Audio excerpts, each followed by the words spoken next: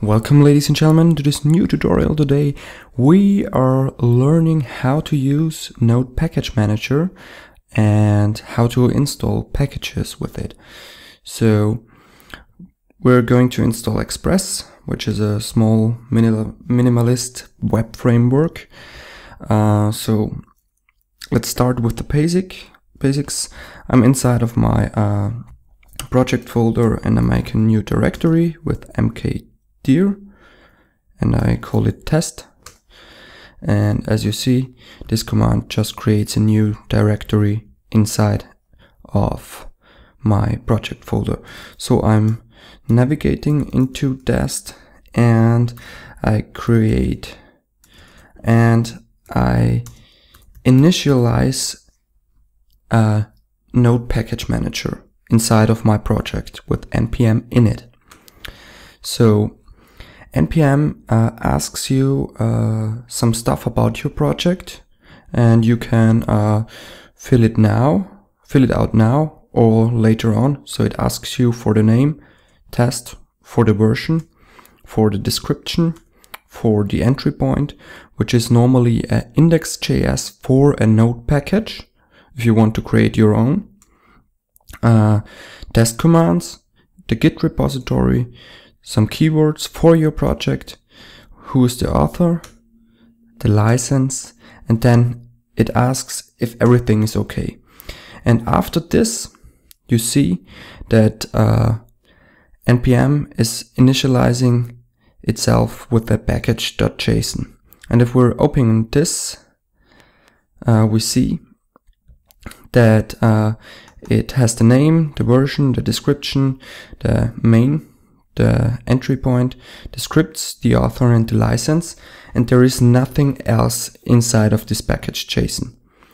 So if we want to use some Node packages for our project now, we can install them with npm install and the name of the package, which is Express.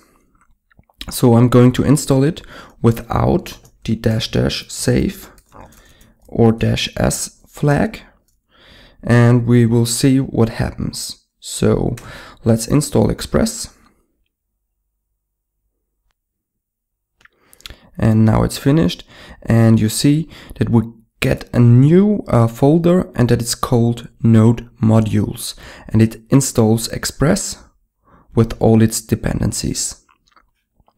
So what happens in the package.json?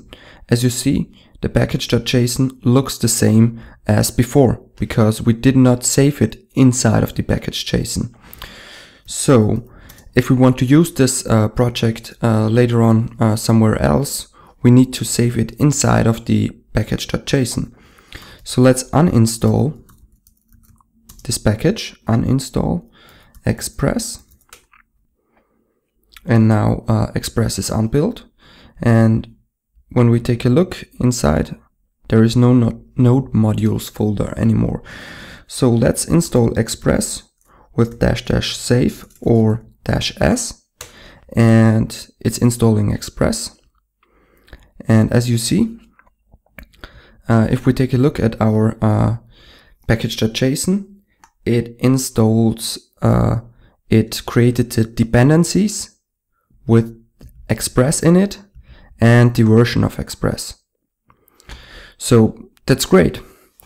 So if we have a project and transfer it to somewhere else, the Node Modules folder is normally not there because it's in a git ignore file or somewhere else. So we say npm uninstall Express. And you see there is no Node Modules folder anymore, but everything that's inside of the dependencies will be installed automatically if there is a package.json in our folder, and we're inside of test, and inside of test we have a package.json, and if we hit npm install, it will automatically install every dependency. So we're putting one more dependency inside of it. I say bootstrap, and if we don't know the latest version, or we want to get automatically the latest version, then we can use a star. This is probably not recommended for your production server, because probably the newest version of some dependency is not working with your application. But this will work, and I show it to you. Right now we have no Node modules here, but if we run npm install, it will automatically install Express and Bootstrap. So if we take a look, it didn't install Bootstrap. That's because we didn't save it. So let's save it. I do npm uninstall Express. So it's unpilled. So we don't have a Node modules folder anymore. But if I hit npm install, it will install Express and Bootstrap. As you see, we have Bootstrap and Express installed with our Node, with our npm dependencies. So that's everything you need to know. Maybe one last thing. If you want to uninstall a dependency also from the dependencies, you simply say npm uninstall bootstrap, for example, and -s. And then it will automatically remove the dependency from your package.json. So that's it for this video. If you like it, don't forget to give me a thumbs up, to hit the subscribe button, and we'll see us in the next video. Bye!